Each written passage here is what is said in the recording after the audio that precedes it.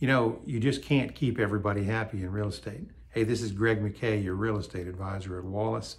If prices go up, then the buyers get upset. If prices go down, then the sellers freak out. An interesting development here in the Knoxville market.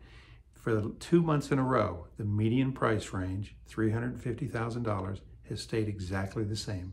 It hasn't gone up at all. It hasn't gone down even $1.